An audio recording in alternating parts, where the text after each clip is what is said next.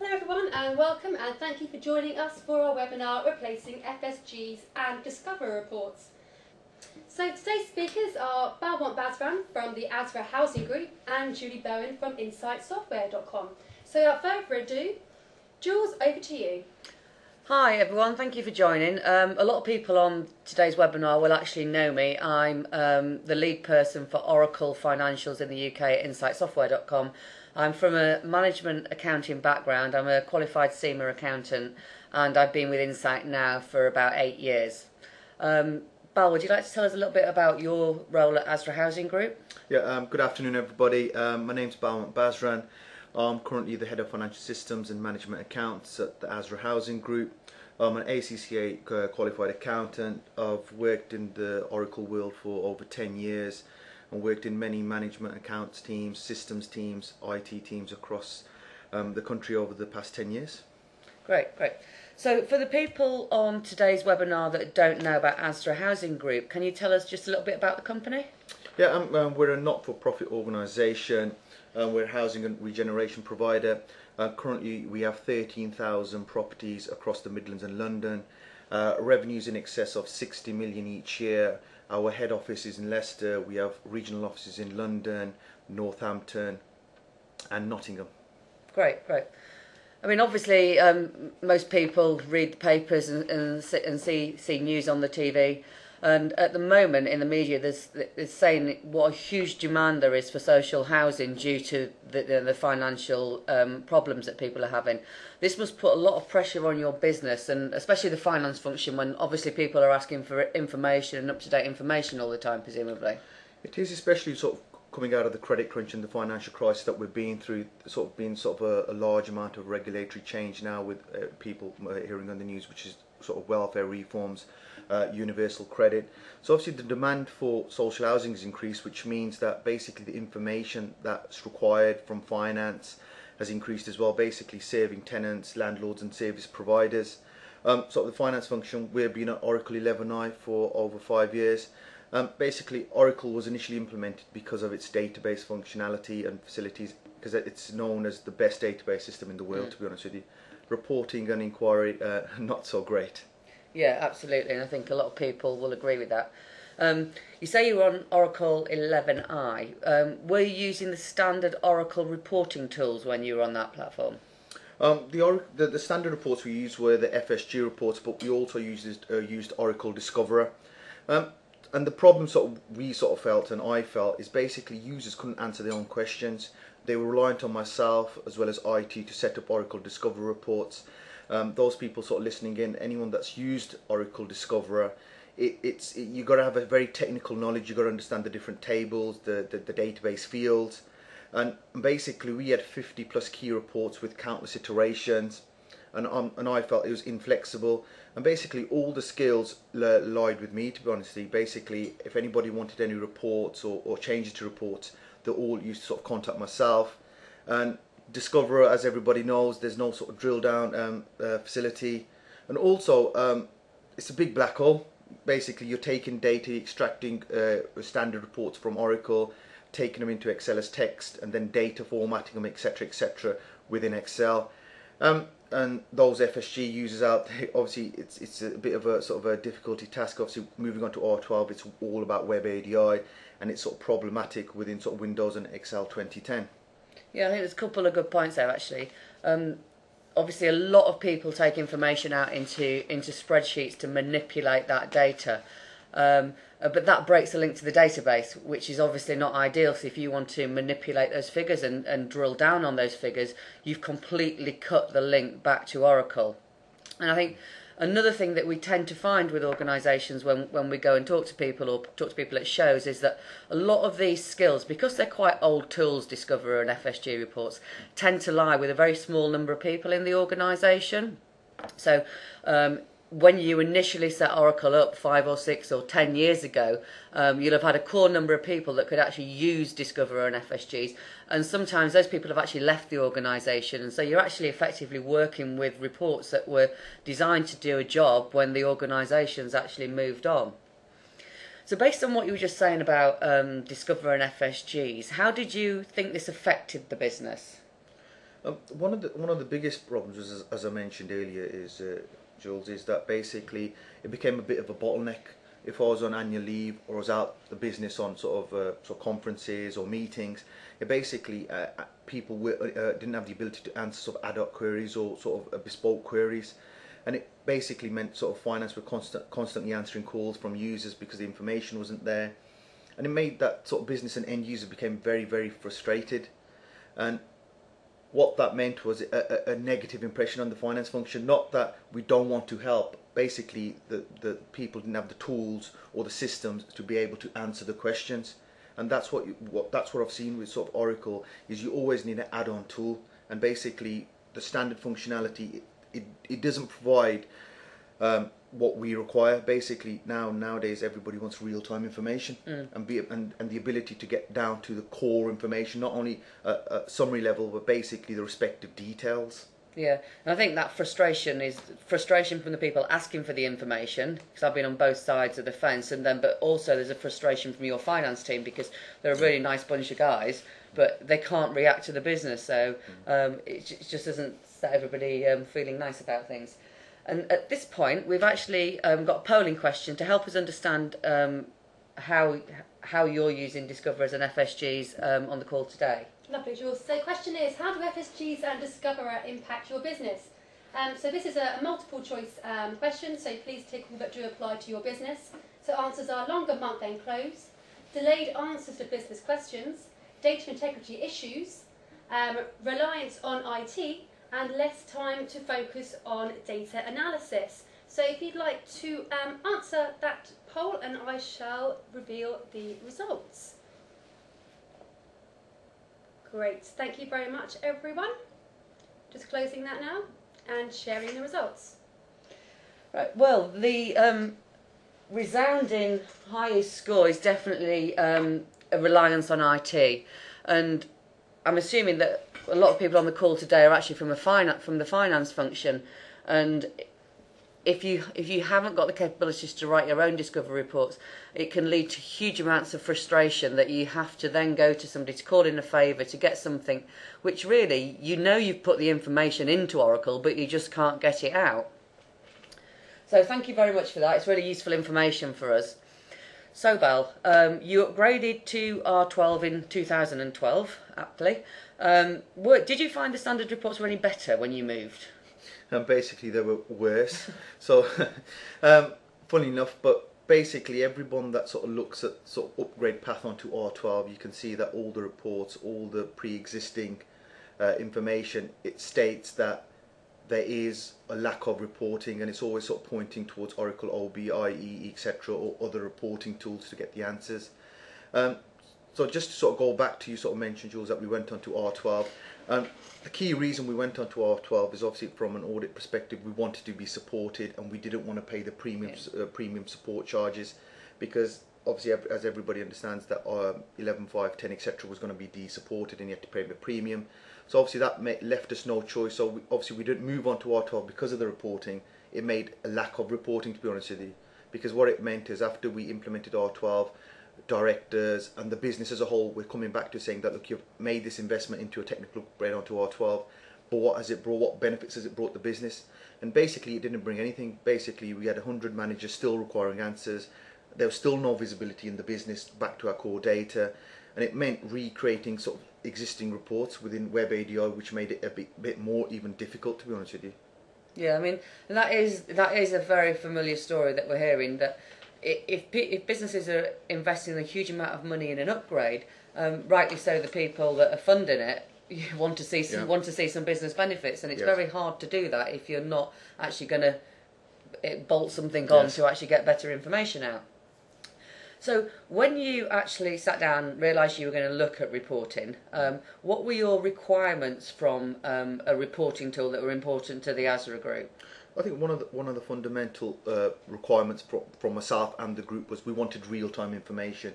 We didn't want no data warehouse. We wanted information that basically if a journal's posted or an invoice is paid within Oracle Financials, I wanted the ability to run a report, or one of my members of the team to run a report, and that showed up within that report straight away.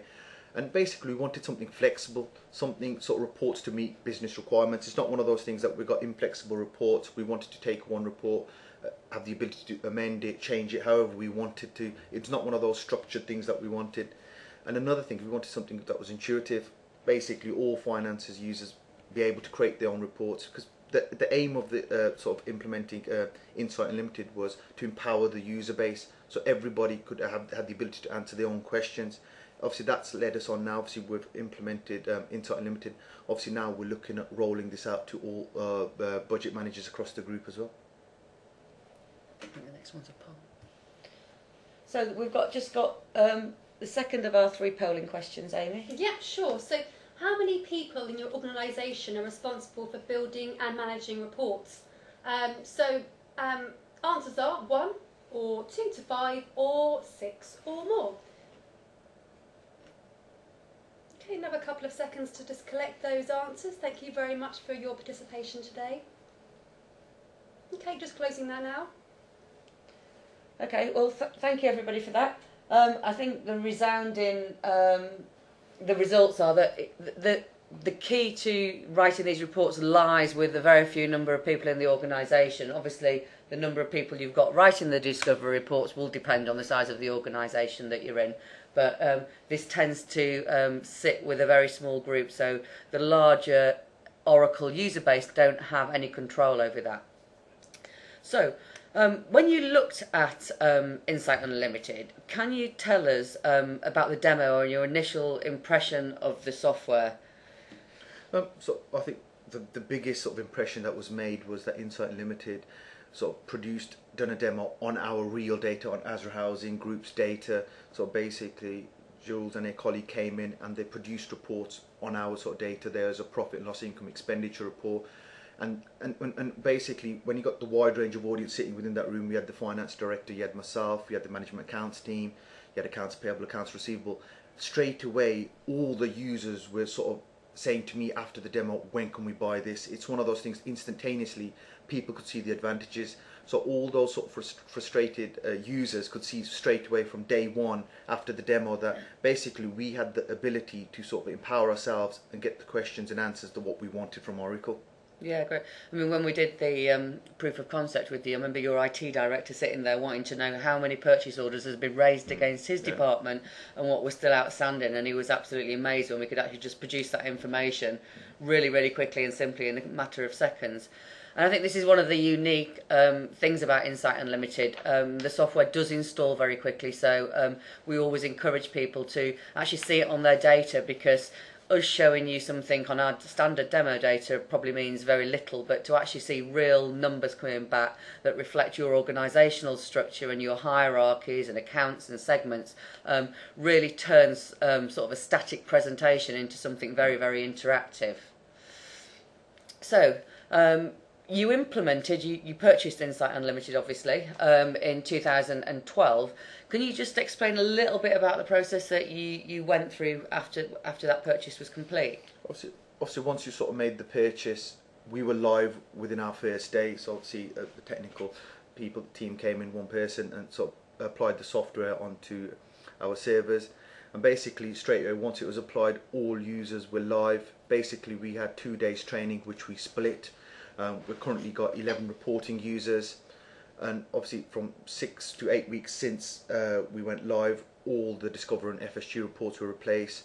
So basically what we're doing now is we're using Oracle to sort of post journals, make payments, but all our inquiries and reporting is currently all done from Insight Unlimited. So all users currently have the ability to run their own reports, build their reports, run inquiries, create ad hoc queries. And basically, queries are sort of dealt with in minutes rather than hours. Just as an example, sort of my management accounts team, we had a colleague sort of phone her up sort of earlier this week. Somebody wanted further information on all temporary staff costs. And basically, instead of having to sort of say, oh, we'll come back to you, the query was dealt with over the phone and the information sort of straight away drilled down using Insight Unlimited, and they got closed. Rather than sort of that to go on someone's to-do list, etc., etc., it was dealt with there and then. Basically, and the management have been very, very impressed. Basically, the fast turnaround on accounts, sort of detailed reports, And basically, when it means that, you know, where our financial sort of environment is changing on a daily basis, we require real-time information, which sort of aids in sort of more proactive decision making when we're sort of looking at value for money. Basically, this sort of gives us, we're at the forefront now. Basically, we can answer our questions there and then. And obviously, as you can see my quote at the end, sort of when you move away from sort of FSGs and Discover, you can't remember how you ever coped without it, to be honest with you. Yeah, and I think obviously your management team are now seeing like some real payback from the investment that you made in Oracle, because you're enabled to get the information out a lot quicker. And it's great, you know, I came to your offices last week and I walk around and most people have got Insight open on their desktop, because that's what they're doing. They're inquiring on the data, and unless you're, like you said, inputting data, why would you actually go into Oracle? Very true. So I think what you were going to do now is just show us 2 or 3 of your key reports on the ASRA Group's data. So we're connecting back from our offices back to okay. their database. So if I sort of quickly log in back into sort of Insight Unlimited. So obviously this is the sort of initial Insight screen, and obviously what you can see, it's a very, before I sort of go into any sort of reporting, all you can see it's a very, very familiar sort of Office, Word, Excel. So obviously you can see the toolbar across the top. And basically, before I run the report, obviously what you can see is that at the top you've got company, department, scheme account, and basically this relates back to your chart of accounts. So whatever your segment structure is, this will sort of mirror your segment structure. If you've got scheme, department, or any other sort of different iterations of that, this mirrors basically your chart of accounts from Oracle Financials. Basically, this is an income expenditure report, or otherwise known as a profit and loss in the private sector. And obviously what this provides is a full detailed breakdown of your expenditure. Basically, I'll show you the summary version. And what you can do, these reports, obviously, where you can see where I'm scrolling, I've run this for one of our company segments. But what you could do, if you wanted to, you could run it for a group, or alternatively, if you wanted, you could run it for one department or a group of departments, one or a number of different schemes using a hierarchy. So basically, this is where you got the totals, obviously top summary level. So basically, and what you've got the ability to do now is sort of go down. Obviously, we've got subcategory salaries, capitalization, depreciation. So just to show you a quick example, if you look at overheads, we could sort of go down and drill back into our subledgers. Let's sort of pick one. If I say public relations, about 11,719. I wanted to see what the makeup of is. Is it accounts payable invoices? Is it journals? Let's sort of go down and just follow the links and show the transaction summary. And what this is now is sort of creating an ad hoc query automatically that will provide us that information. I think this has been quite useful at ASRA, hasn't it? Because all our templates and have guaranteed drill down, so you can always drill down. Well, obviously, we don't want to labour the point today, but you could actually go as far back as the scanned image relating to an actual payables invoice. So you can step right through your entire process. I think that's correct, Jules, because what you can see now on the screen is that £11,719. You can see, first of all, one journal's gone in for £364, and then you can see a breakdown of all the respective invoices that make that amount. And if we wanted to now, we could sort of drill down right down to accounts payable invoice and get further details. But on that note, we'll sort of quickly jump on to another query. And from my perspective is obviously one thing I've gone into now is accounts receivable, and what you can see is the top 10 customers, and you can run this for a range of periods. You can run this for a month, etc. This is a report that we've set up, and obviously this allows you to sort of see which customers we've had, the amount due, the amount remaining, and the proportion unpaid. Obviously that's using the calculation engine. And one thing to note is obviously we've excluded, when you can see the toolbar there, I've excluded a number of our internal customers, ASRA, LAS, etc. I mean, what's great, what you've got on the screen at the moment, obviously when we come and speak to people that use Oracle, some of their frustrations are the fact that it's not very easy to navigate around. So you've still got your general ledger report open you could flick to. You've got 2 reports open at the bottom of the screen. So from an ease of navigation, there's nothing more frustrating when you're in the middle of doing something and somebody wants you to run a query over accounts payable, then you have to close out of everything, you're scribbling numbers down, whereas here you can come back to wherever you started at any point in time. So basically we look at sort of Insight Unlimited as the one-stop shop. Basically, you've got sort of a number of queries open all across our sub ledgers, be it general ledger, accounts payable, accounts receivable, purchasing.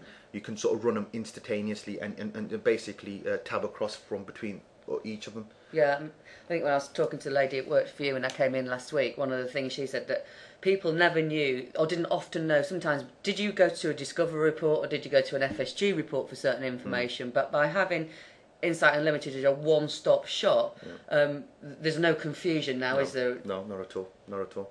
Obviously, this is obviously top 10 customers, and one of all the accountants who are sort of there, and one of the sort of reports that they'll always be asked for is the age debtors report. And this is a report which is very, very difficult to produce and maintain within Oracle Financials. So obviously, this was when we sort of moved across to Insight Unlimited. This is a key report that we wanted from day one, and it's there as one of the standard reports. And basically, for the age debtors report, you can run this for the group, one company or a department or a scheme, etc. And what you can see is this report's been ran as of today, which is at the top.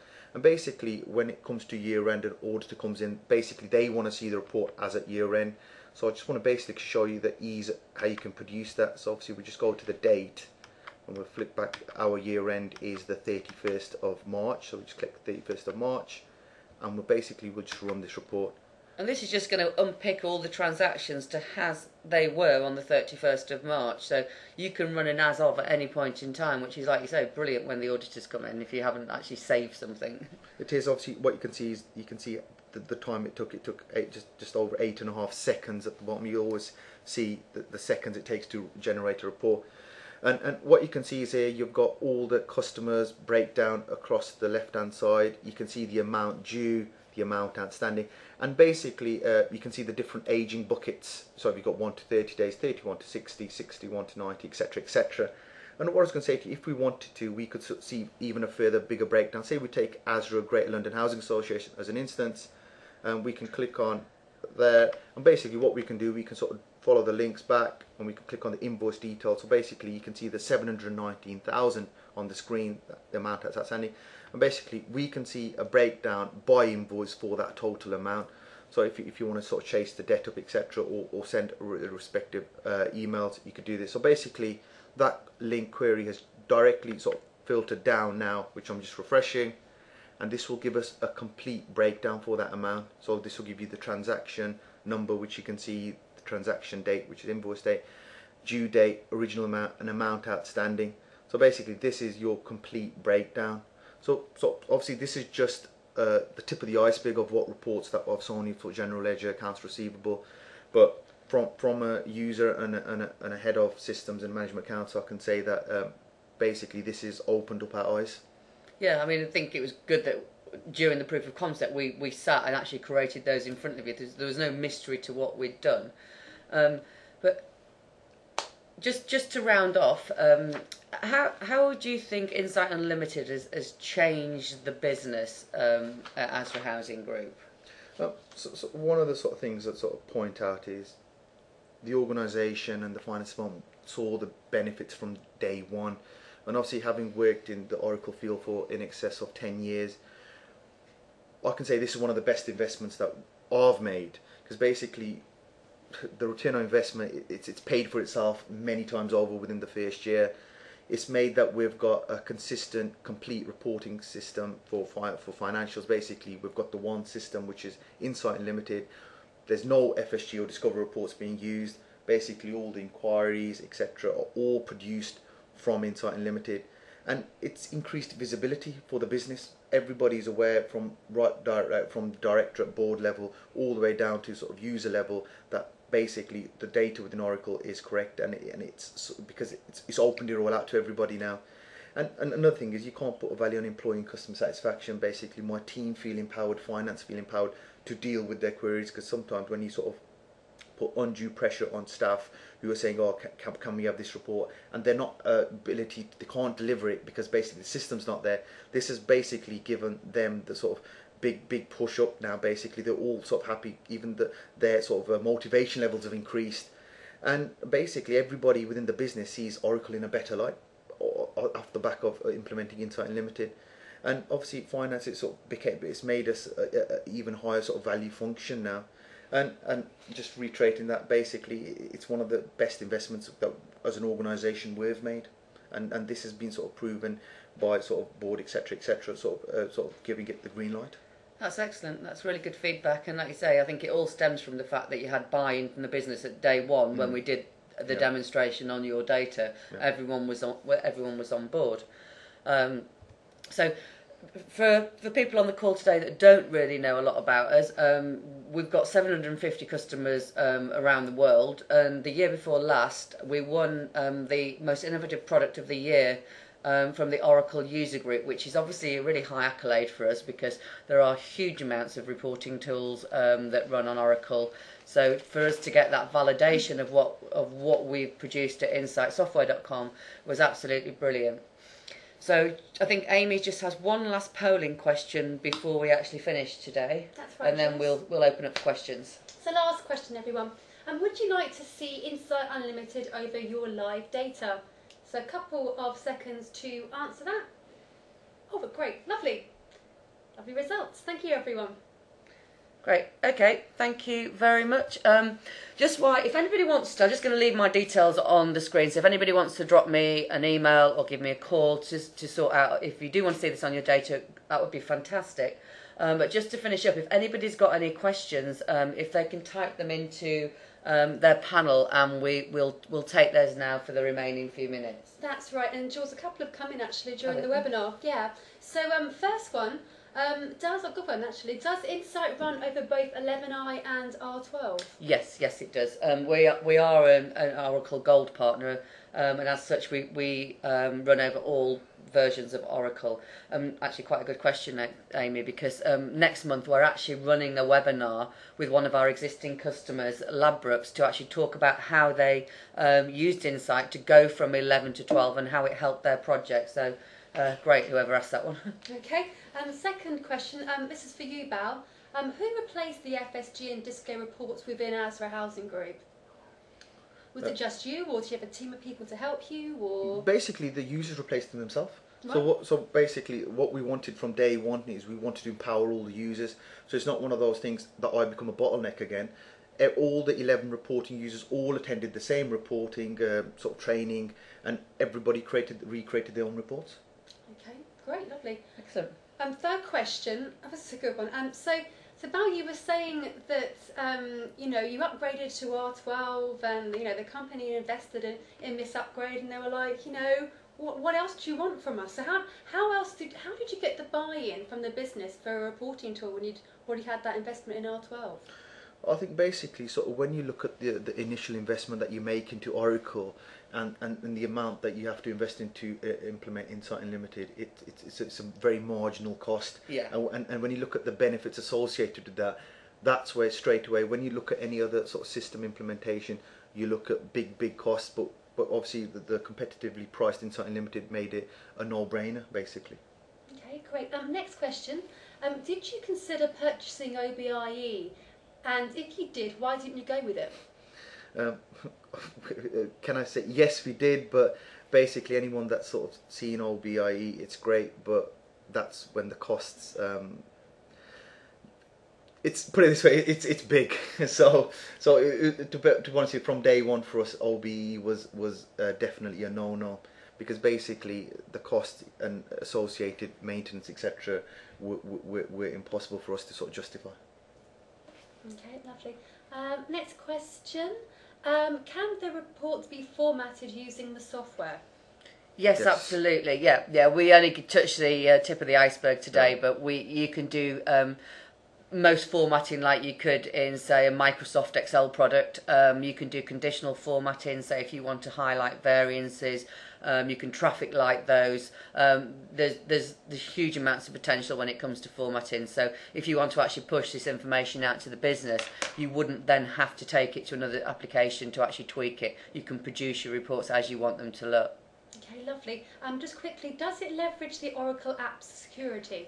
Very good point. Yes, it does. And that was key for you, wasn't it? Yeah, it is. Basically, all the sign-on, etc., is all within Oracle. So basically, whatever responsibilities you have access to within Oracle Financials, that is exactly the same thing that you'll have within Insight Unlimited. Yeah, so you log into Insight Unlimited with your Oracle username, and that's how we read that. But that's key for us, because it's if you're going to set up security in Oracle, you want whatever you're going to use for reporting to adhere to that, don't you? Yeah, very true. Okay, and time for one final question.